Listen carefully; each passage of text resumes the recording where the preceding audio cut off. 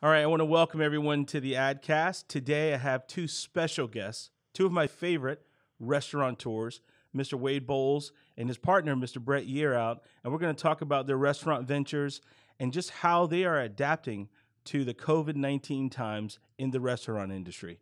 This is the AdCast. You're listening to the AdCast. There's three things that I tell people to focus on. That's your budget, your media, and your message. People gon' call it the truth. Every day I'm hustling. If you hustle, you'll never go hungry. Hustle and motivate. Hustle and motivate. That's why they follow me, huh? They think I know the way. You're listening to the AdCast. All right, I want to welcome everyone to this edition of the AdCast. Like I said, I got two of my favorite restaurateurs, Mr. Brett Yearout and also Mr. Wade Boals. And these guys have such an impressive resume when it comes into the restaurant industry. And also we're going to talk a little bit about, what things that they are facing or a lot of other restaurants are facing across the country when it comes into COVID-19. So I'd let these guys introduce themselves. If you don't mind, Brett, go ahead and introduce yourself. And for the folks who don't know who you are or they're under a rock, let's tell them a little bit about Brett Yearout. Thanks. Yeah. And thanks for having us out today. So my name's Brett Yearout. Been living in Charleston since 1978. My dad was a career military and we landed here when I landed in ninth grade. And I had the fortuitous event of moving almost next door to Wade. We became what's now almost probably 40 plus years friendship. Wow. So just have grown up in Charleston and learned the business with his family and his dad over there on Shem Creek. And it's truly just a dream come true to actually have come full circle. And now for Wade and I to be in business together on Shem Creek is just something almost unimaginable to me, thinking back to when I was, 21, 22 and just in awe of everything that was going on in Wade's dad's business. And now to be Wade and I to be basically doing the same thing is just incredible. And so, so lived here in Mount Pleasant the whole time, married with three kids. Two of them are in college and one of them's out of college. And we're starting to enter the next phase of life. Adjusting to the empty nest center, although it did not last very long. My oldest son moved out last year, January the 1st, and then my two were off at college, and then all the craziness started, and they were back home. So we had 60 days of empty nest. So we were just still. Well, it was fun while it lasted, Brett. It was fun while it lasted. How about that? Short period of time. Absolutely. And so just been here at Mount Pleasant the whole time. So Wade, tell us a little bit about you. Well, so I've lived in Mount Pleasant all my life. Never lived anywhere else. I grew up in the restaurant business. Actually, I'm a fourth generation restaurateur. Wow. How about that? My great-grandfather, my grandfather, and my father have been in the restaurant business. And, of course, what do? Go in the restaurant business. So it's really all I know, man. And I've been doing it all my life. Like I said, I've lived in Mount Pleasant, been married for 30 years to an absolutely amazing, wonderful woman, my wife, Mita. We've got three kids. They're not kids anymore. My oldest is 28, Madison. She's a nurse. My son's 24. He works for an unbelievable family business called Banks Construction. And my daughter just virtually graduated from Ole Miss in May. And with that, however crazy and strange that's been, but she's looking for a marketing position, but that's what I've been doing. It's all I know is the restaurant business. Been doing it all my life, and very thankful and grateful to be here. And, talk to you. And Brett and I have been best friends since we were 14 years old, hanging out, went to school together. We went to different colleges, but in the same fraternity, and we graduated, came back to Mount Pleasant. Worked with my dad forever, learned from him, School of Hard Knocks in the restaurant business. And in December of 1999, we split off from my dad and been business partners ever since, and had multiple restaurant ventures. Some are still around, some aren't. And our latest now is saltwater cowboys on Shem Creek. And as Brett said, it's absolutely an amazing thing to be back on Shem Creek after being away, running my dad's restaurants, and then having our own and being back on Shem Creek. It's just a complete amazing. It's an incredible thing. But Man. yeah. But thanks for having us on. No, thank you. Eric, one thing we all like to say, we have graduated from USC, which is not University of South Carolina, but University of Shem Creek. Yeah. I like that. Yeah. That's the real USC, huh? Yeah, there's a lot of restaurateurs around that kind of learn the business over there on Shem Creek. Yeah. Working with my dad. Yeah. There's a whole list of them out there that are still around, actually. They learned from Dad.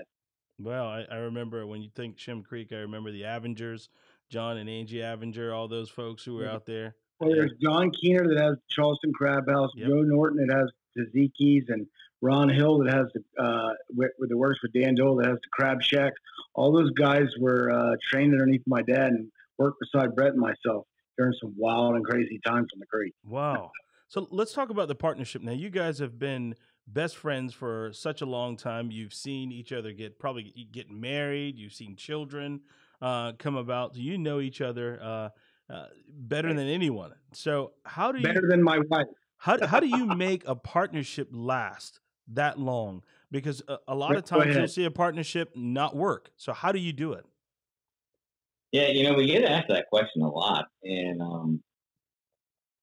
I think it's really having the same life goals. It's going, we're both going in the same direction with the same goals, and we really both put each other's interests kind of above ourselves or before ourselves. Mm-hmm. And it's crazy. It works. A good partnership, I think, works just like a good marriage. And the funny thing, if you knew Wade's wife and my wife has a personality that's fairly similar to Wade, and Wade's wife has a personality that's very similar to mine. Wow. It's so weird how those personalities go. But yeah, so Wade and I, when way back when we were in high school, we started cutting wood together before school and after school. We had a grass cutting business. We've been hustling since we were 14. Old enough to drive, I can remember we used to use his dad's truck to cut. We'd go get up early in the morning before we go to school and go cut out a load of wood and leave it in the woods. Right. And come back after school and get it and split it and put it. And we lived in Sneed Farm and sell it at the front of Sneed Farm after school. But we have been hustling ever since. That's amazing. That's just amazing. Like, you guys have put in the work. So for some, they may think like, well, these guys have always had it easy. They don't understand. You've been getting your hands dirty for a long time. Oh, yeah. For a long time. And so the partnership, the upbringing, do those things still help you today in how you manage your businesses? Oh, 100%. I mean, the wisdom and experience that Wade and I have gained over the last 30 years, as crazy as the last 4 or 5 months have been, because, being in business for yourself is Wade used a great term yesterday when we were in operations meeting, shifting sand. Things are constantly changing and we're having to constantly adjust. And as we've done that all through our career, it's really kind of gave us the tools we needed to get through the last few months. Mm-hmm. So just a lifetime of experience. I like that term, shifting sand, but how, all those lifetime of experiences. I mean, I'm no young fellow myself, but I'm wondering, how does all that we've been through or you've been through prepare you for what we're doing right now? Because this is something different, like we've never seen before. I'm seeing, family businesses that were built up over 20, 30 years shut down at the snap of a finger, In a matter of weeks, things were just on pause. So how do you cope with right now? Well, I'll tell you, I can speak for me here and myself only. I'm a faith-driven person. And I'll be honest with you. I turn to my higher power every single day, multiple times a day, and ask for guidance and direction. And I get wisdom and answer and direction from from my higher power every single day. And there's no doubt in my mind that that my faith is leading me with the opposite of fear is faith. And I've seen a lot of fear, and I immediately drop to my knees and pray and ask that God gives me faith that He's going to take me through that. So that's my answer for that part of it. The other part of it is what Brett mentioned earlier, is just experience and being able to have to, you take that, underneath your feet are shifting sand, and you're constantly have to adjust to be able to stay upright. And it is very difficult. And during these times, it's been very difficult. Mm-hmm. There's been times where all of a sudden you get a notice where you got down to 40% or 20% occupancy availability. And how do you adapt and change? We went from having 220 employees to seven. How do you get to 7? From 220 to 7. And how do you deal with that and the emotional impact that it takes on you? Being a person, you feel responsible for everybody that works with you. Their livelihood, they depend on you and the way you operate your business. Oh, yeah. And I can tell you, those are all things that you have to think about. And I'm just very thankful that I have a partner beside me that we can throw all of these questions off to each other and eventually come to the middle with what we would consider to be the best solution or the best answer to the problem. Yeah. I'm just glad I'm not walking it alone. That's a great response. Great response. I think the one thing that people just don't understand, they think once you get the business license, you get the building, you hang the shingle and everything, or you are some CEO, they think that everything stops. That's when it gets harder, right? It gets harder that way. And like you said, you went from over 200 employees to 7. And what people have to understand and realize is that you go to bed with that on you. You go to bed with that and you wake up with that. And when you are the CEO or the president of anything, all of that burden falls on you. It falls on you. So in an industry right now, the restaurant industry, there was a time where restaurants had to shut down. How do you adapt? How do you adapt to say, you know what, I'm going to do the curbside, or I can go with the 50% occupancy. How do you adapt? Yeah, so it's just that's the entrepreneurial spirit that I think drives most of the economy. Is put an obstacle in front of me and we'll figure out a way to overcome it. It's so amazing how our business just on Shem Creek has changed. The front door is not where the front door used to be because we found a better way to move traffic to our restaurant as we've adapted to the changing conditions. And there's a whole lot of other what I would call best practices that we've learned over the last few months that I think a lot of people have, including what we're doing today, sitting here on Zoom. Absolutely. Having to, travel to see each other. And so, it's just that, I'm not going to be defeated attitude of we'll get it done one way or another. There's Wade in our little circle has the nickname of Bulldog because once he sinks his teeth into it, he ain't letting go until it gets resolved. Well, I like that. And that's, a lot of times everybody's ready to give up but Wade. And he's like, no, he's not going to take no for an answer. And there's countless stories I can tell you about that attitude that's persevered at the late nights and what seems like the 11th hour of doom and gloom, and we've made it through. And Eric, some of our competitive peers, and I call them competitive peers because that's really what they are, is we've got some competitive peers, true friends out there that are in this business. That some don't have it as fortunate as we do, be it via location or capacity or whatever the case may be.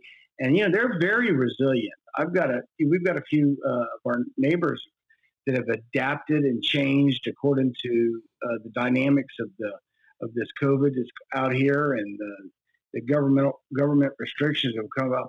I'm so impressed with the thinking and ingenuity some of our competitive peers have come up with. I know that my neighbor. I use Courtney Page as an example. Page's Oak Grill right across the street. Mm-hmm.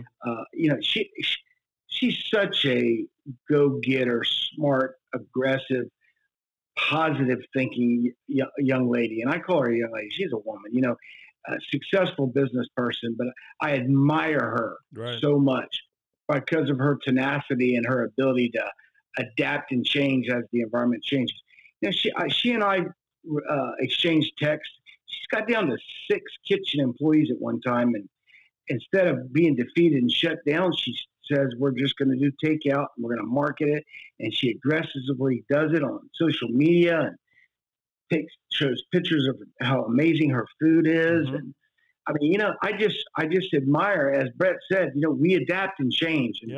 And some have been more successful than others, but speaking of Courtney and specifically, she's the kind of person that I can call my friend. And the word competitive peer is what I'd like to use. And there's a lot of us out there, and some haven't been so fortunate, but you have to have that tenacity and that drive to stay going during these changing times for sure.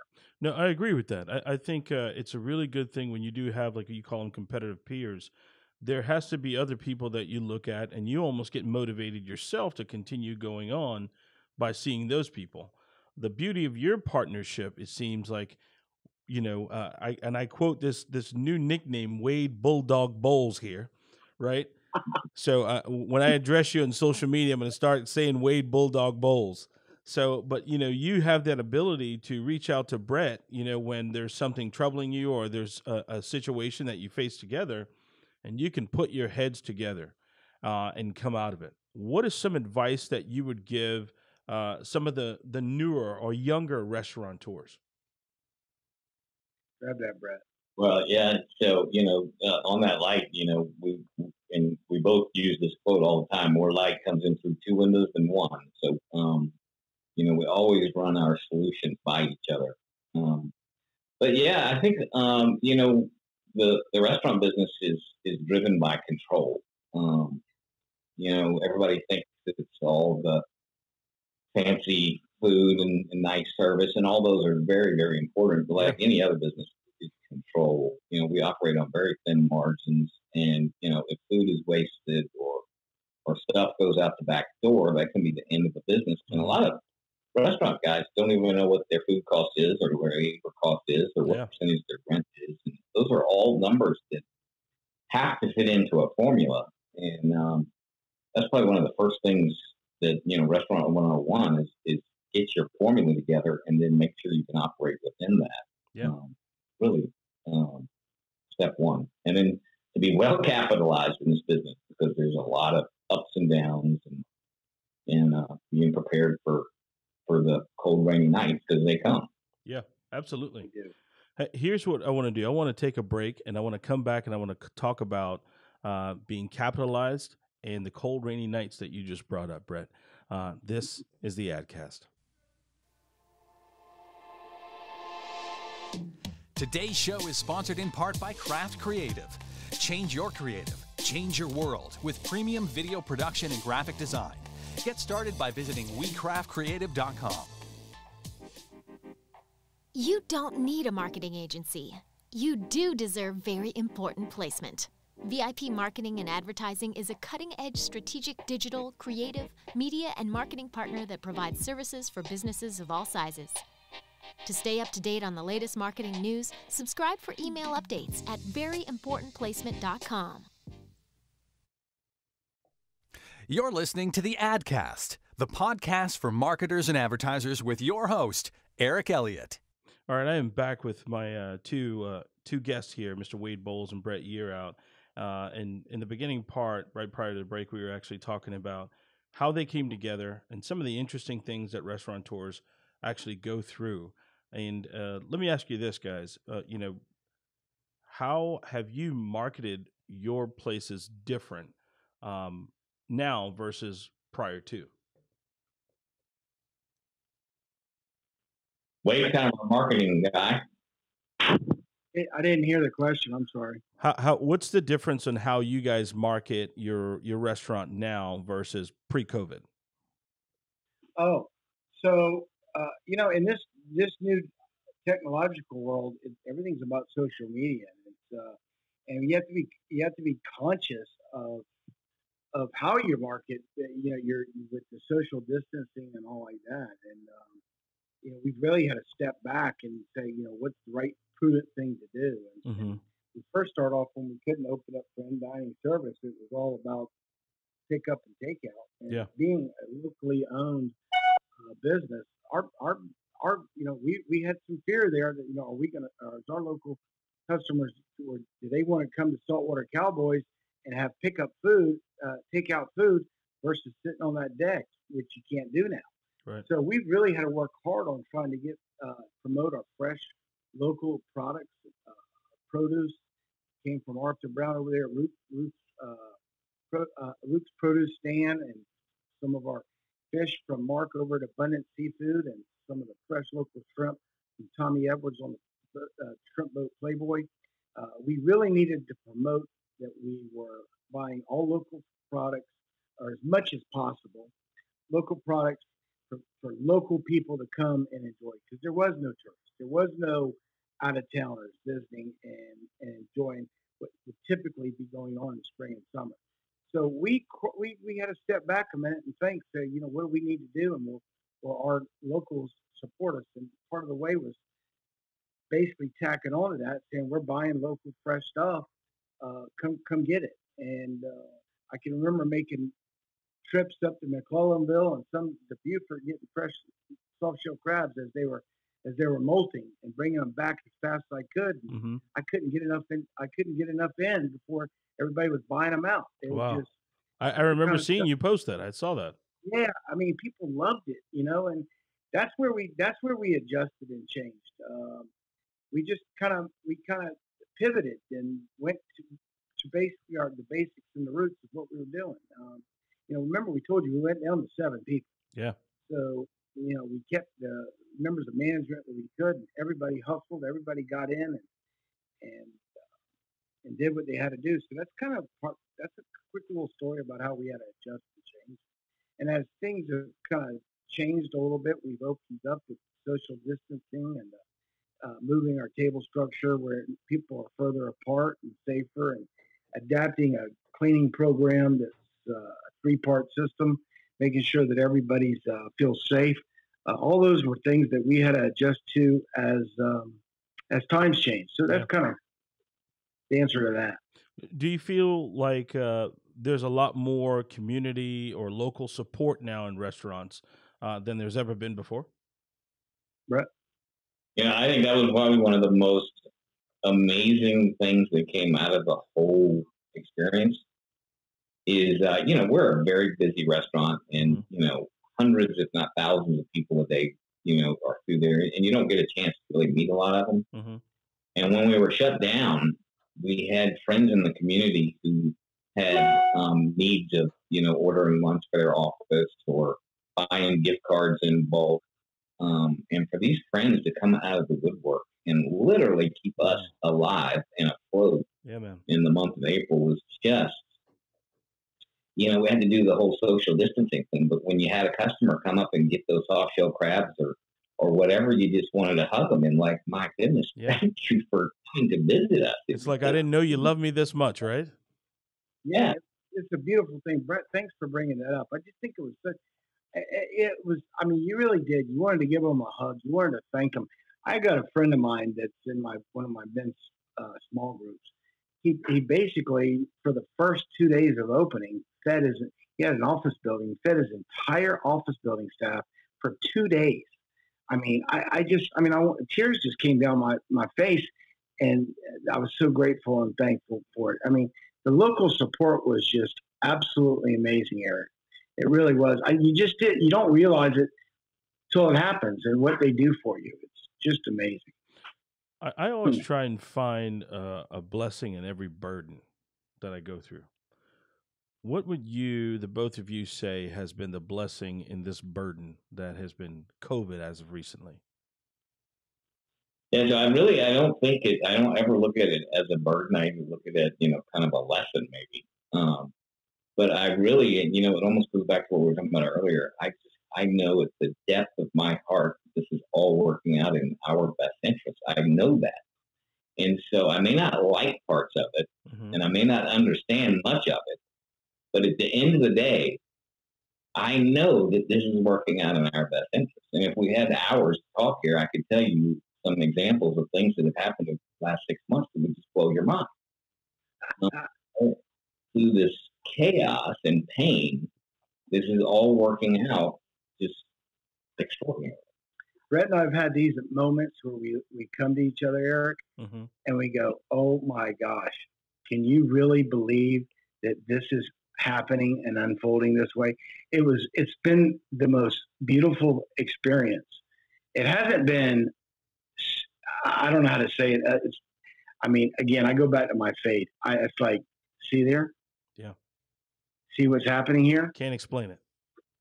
It's crazy. Some of the stuff has been unbelievable. We could go into this and talk probably for a good hour or two about some of the examples, but Brett knows what I'm talking about.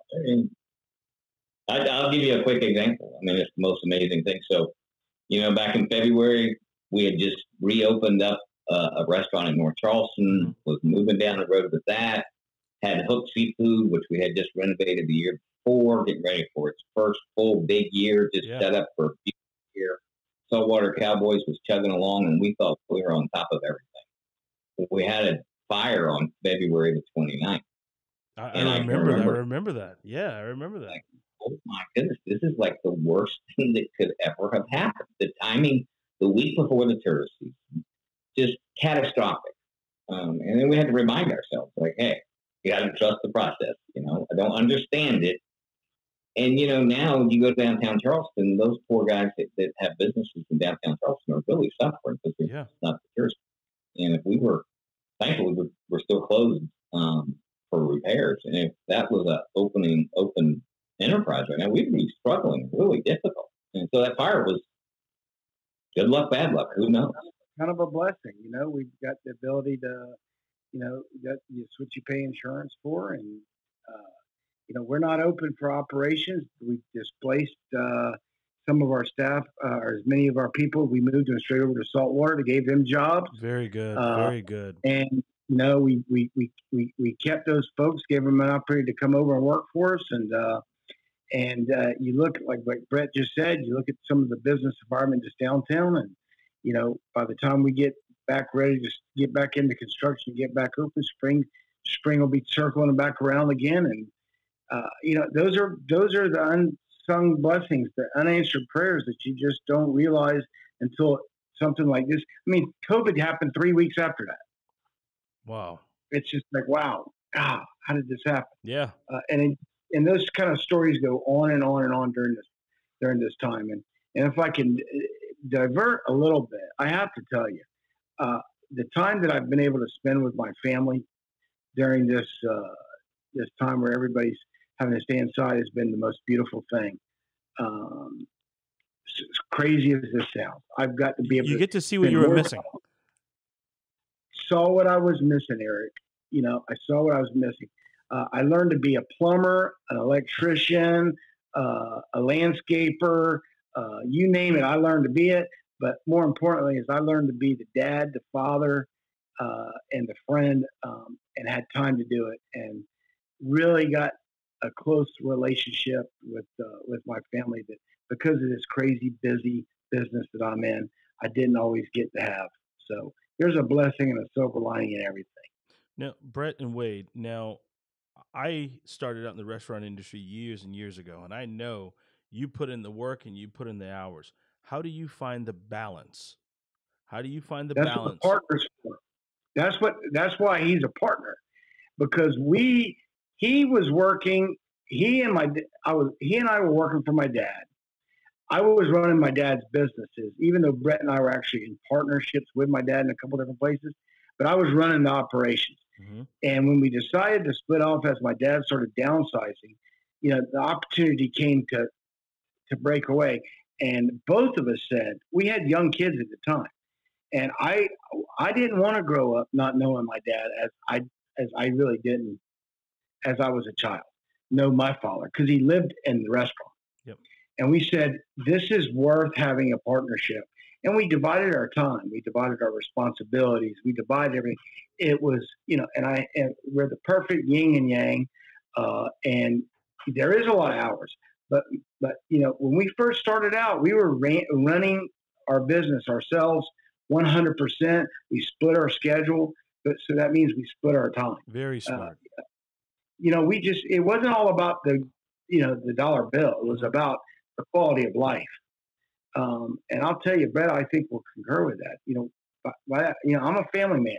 He's a family man. In the restaurant business, you don't get a lot of family people. Yeah. Because they have their passion. I mean, my father was in love with his business. He loved his family, but he was in love with his business. Yeah. So he spent most of his time there. And bringing on a partner, as we both did with each other, shared in that responsibility. And I think that's helped with our success too. I've been married for 30 years, man. And then that's how you do it, man. How about you, Brett? Same thing? Yeah, so it was very intentional. When we started this back, when we broke away from his dad back in 1999, we had a very a conversation like, I don't want to end up like a lot of people I see around us, divorced and broken families and all kind of other lifestyle issues. We're going to be smart about how we run our lives, and we're not going to let those things happen to us. And for the most part, we've been very successful at that. I mean, we're both still married and moving down the road. It was the intention of that balance from the very beginning. Now, another thing too that's really important too is having the right people in the right seats, having the right staff behind you too, because people have to understand and realize that it's not you two doing it, 24 hours a day or 12 hours a day that you're open. How important is it to have the right staff or having a great team with you to promote that brand or that vision you have? Is the number one issue.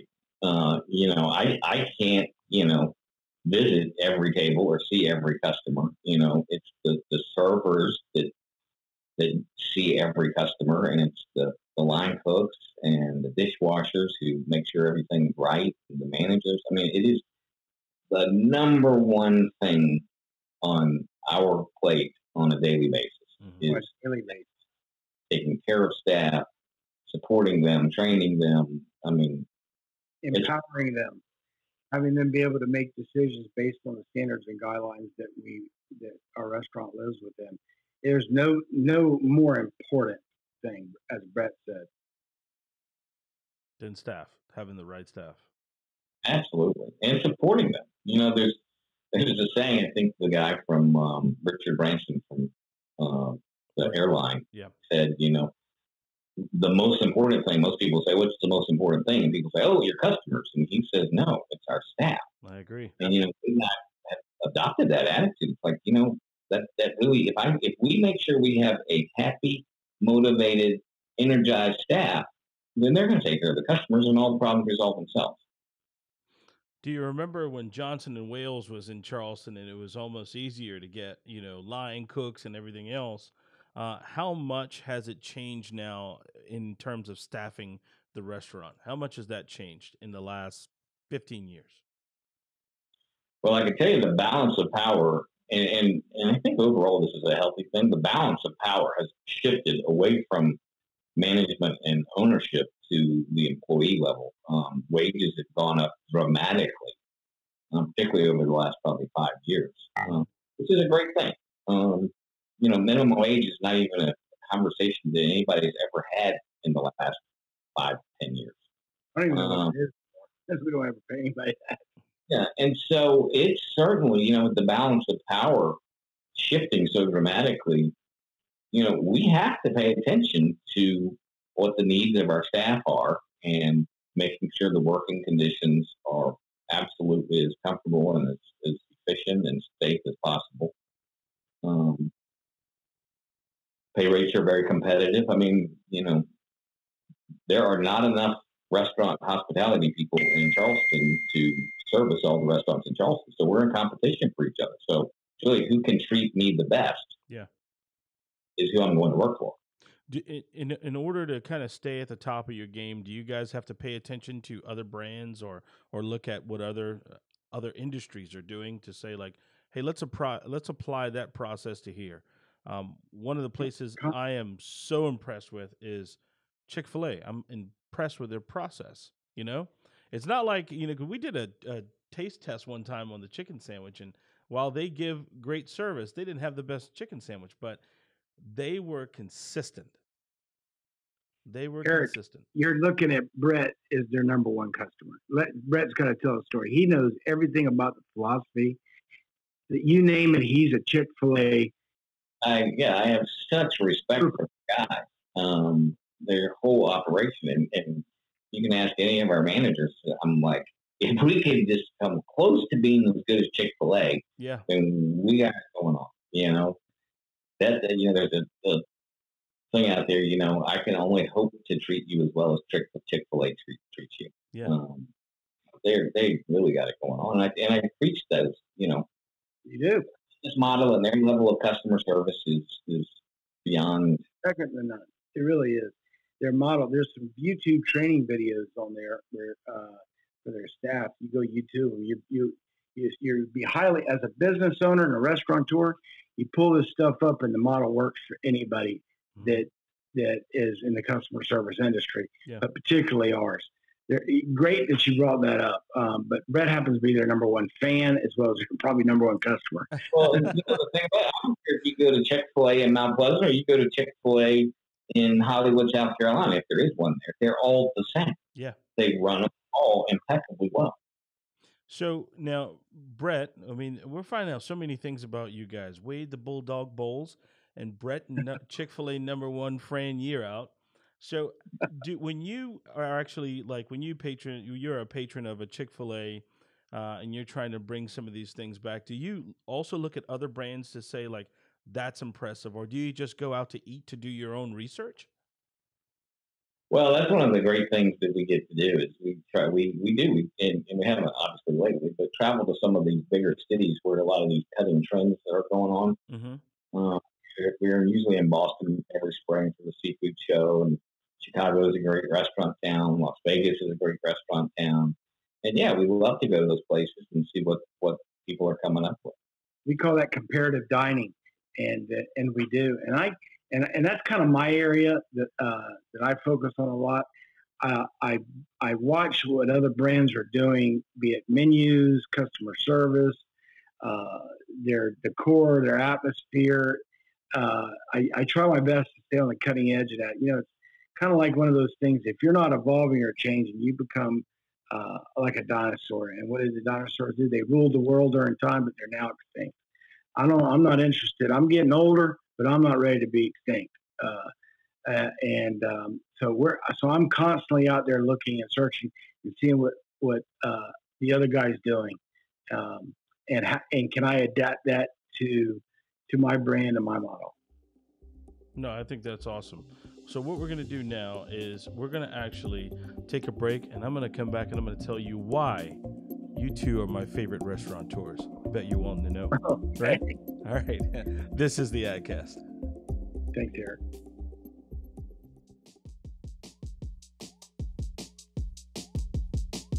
To hear your questions answered on a future segment, send them to Eric at heyi'meric.com. Live from VIP Marketing Studio, this is the AdCast. All right, so we are back with Mr. Wade Boals and Mr. Brett Yearout. And right before the break, I told you I'm going to tell you why these guys are my favorite restaurateurs. If you notice, I saw you move a little bit, Brett, over there. Brett's like, okay, what's about to happen? All right. There was a young me a long time ago, and I had hustled really hard. I used to be in media years ago. I worked in radio and television sales years ago. And my wife and I, we had some money, and we said, let's put on an event. And I wanted to do an oyster festival on the fairgrounds. I approached, you had a manager by the name of Brian, I think it was at the time.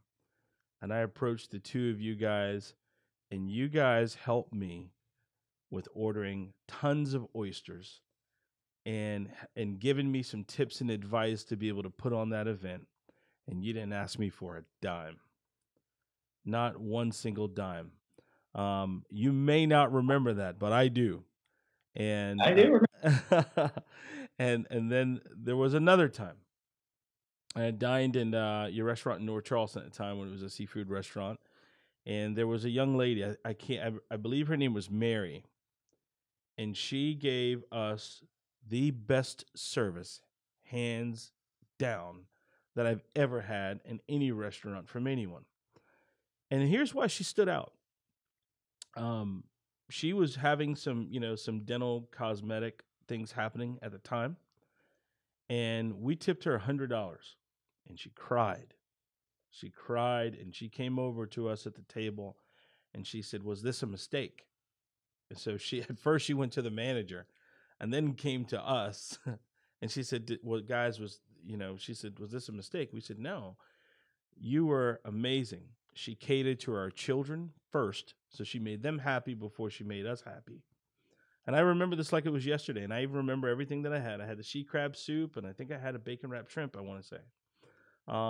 And she was fantastic from start to finish, and she was in the people business. She made sure that our dining experience was top notch.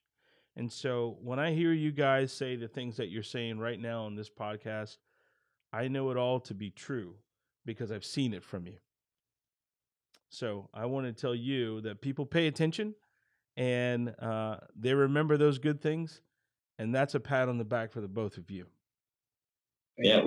Eric, thank you. I did not realize. I know that I heard that story about Mary up there. I did not know that was you. I can relate to you that she was able to get her teeth fixed, and it's doing fantastic. Isn't that amazing? Yeah, that is so beautiful. So what a beautiful story, my friend. So that's something you guys did that, and I think what you do in your restaurant, it spreads, man.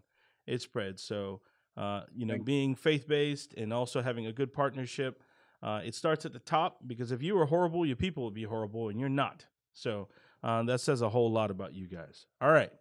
So what we're going to do, we're going to wrap things up, and we're going to go into something called the lightning round. Okay. You hear that? So here's what's going to happen in the lightning round. I'm going to ask you about certain mediums. I'll ask you about radio. You tell me your thoughts on radio. I'll ask you about billboard. Tell me your thoughts about billboard, television, social media. There's no wrong answer at all. It's just your honest opinion on what works and how does it work for you, or what you think is effective or not. Okay? You ready? All right. Ready. So let's go television. So television for our industry, I don't think is effective. Wade? Right. I agree. Okay. That was quick. Let's go. How about radio? So radio has worked for us in its time. We did a couple big campaigns, digital. I don't want to get into that yet, but yeah, radio has worked for us. Specifically, we've been in radio almost since he and I have been in partnership, on and off. Brett? Yeah, I think the radio has been effective for us, particularly in building the brand. We've really used the radio probably primarily over on the Saltwater Cowboys for the first 2 years. How about social media? I happen to love it. I think that there's science to it that is still trying to be figured out.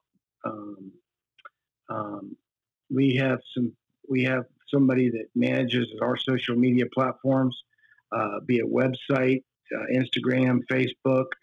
It's a constant issue with us. The website's not so much, but you got to have that SEO, search engine optimization, going on to be found and constantly attracted to the people that are searching for you. But I believe social media is powerful and is definitely where things are going. There's some means in being able to track how people are finding you, interactions and stuff like that. But yes, so I'm a big fan of it. Yeah, so that's a double-edged sword. It works great, but it can. There's no hiding from the public on social media. Yeah. somebody's unhappy, they're going to let you know. Good or bad, right? Yeah.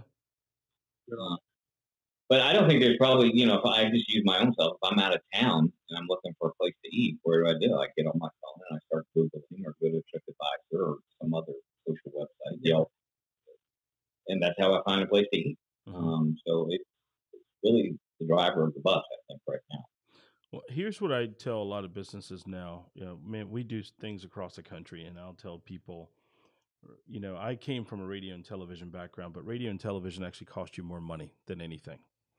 They cost you more money, and the truth is you get an inexpensive click on social media, and not only that, you're able to target exactly who you want.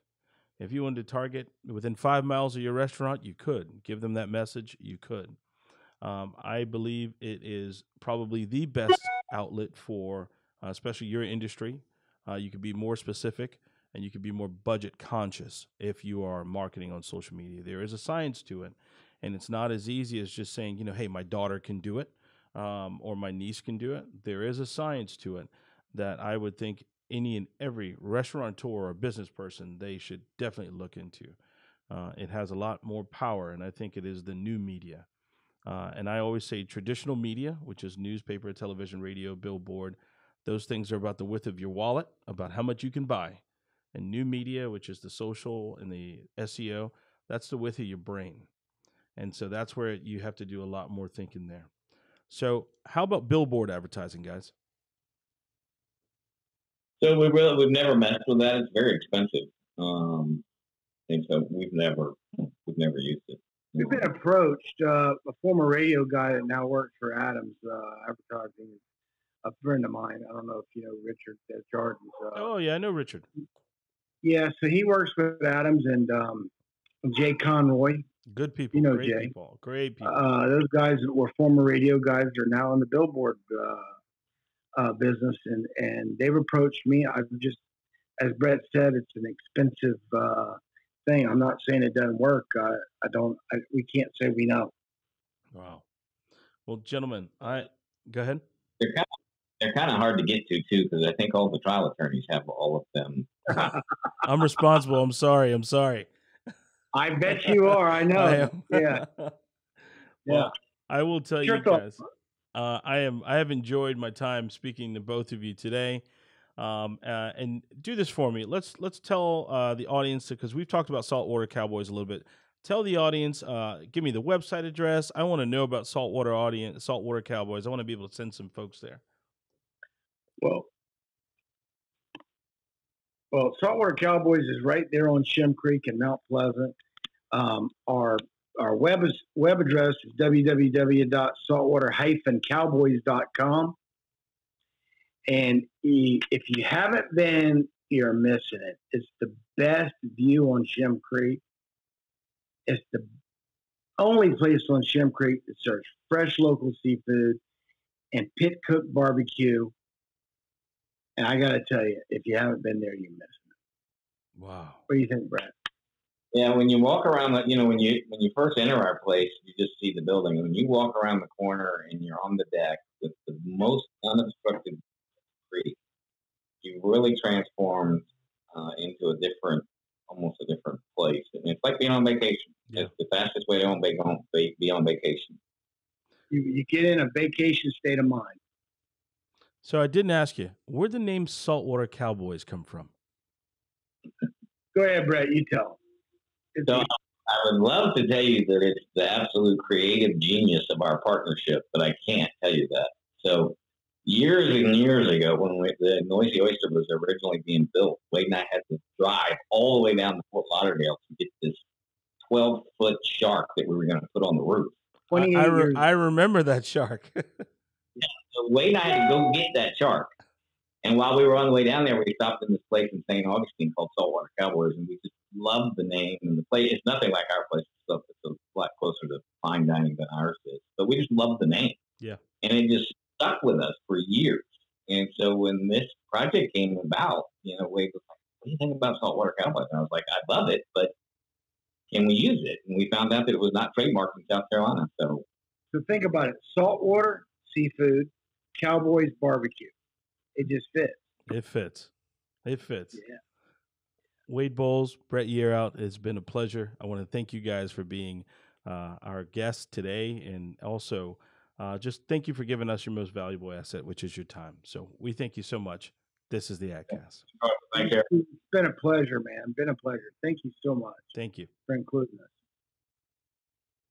If you feel this podcast has been a help to you or could be a help to others, please don't forget to subscribe. You can listen to our podcast anywhere: iHeart, Spotify, Apple Music, Stitcher, or wherever you listen to your favorite podcasts. And this episode is also going to be available on YouTube. To catch up on past episodes, go to heyi'meric.com, or you can always text me at 843-483-1555. Copyright VIP Marketing and Advertising, produced by Craft Creative. For premium video production and graphic design, visit WeCraftCreative.com.